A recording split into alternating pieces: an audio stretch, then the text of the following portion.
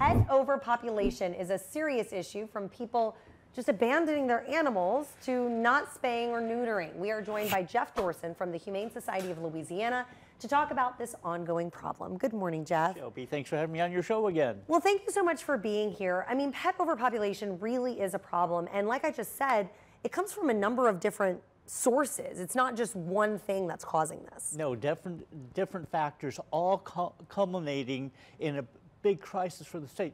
People don't realize that a lot of our rural parishes don't have any public shelters. Some don't even have veterinary clinics, so they can't get their animal fixed. And with inflation, it's higher now on their income and their budget, so they don't get their animals fixed. With no place to surrender their pets, or when they find a stray, there's no place to put them. So as you saw from those disturbing pictures, a lot of them are abandoning them on the side of the road, in woods, by bayous, and it's a very, very difficult situation to try and rescue them. And who can keep them all?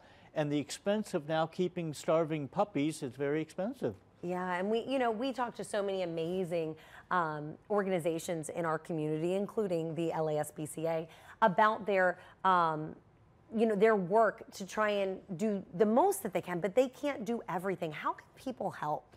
Well, they need to contact our state government. Believe it or not, all these parishes, Tensaw, Union, Evangeline, Avoyles, Catahoula, Concordia, they all need more support and resources. I mean, that's a long list.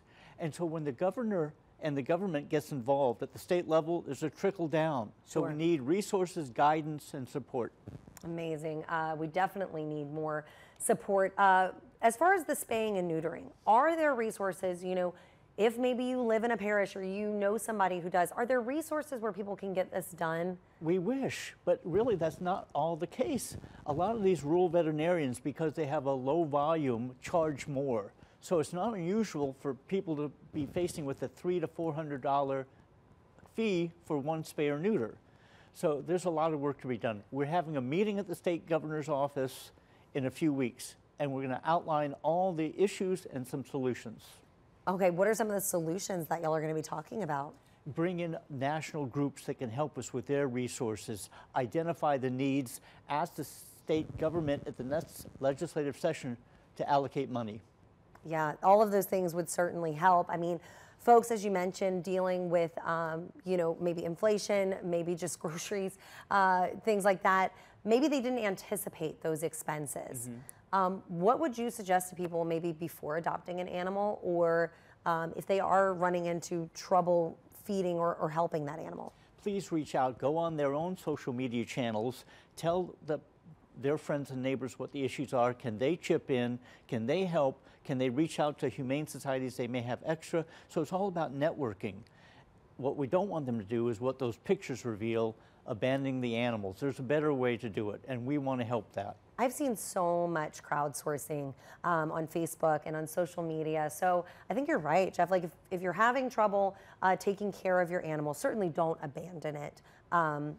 Reach out to your community and see if maybe they have resources who can help, or if maybe just a little GoFundMe to get what you need to get by or get through this year taking care of them until you can get those resources. Yeah, ask your church, your civic associations, your Chamber of Commerce. There's ways everybody can chip in. All right, Jeff. Thank you so much. I really appreciate it. Always a pleasure.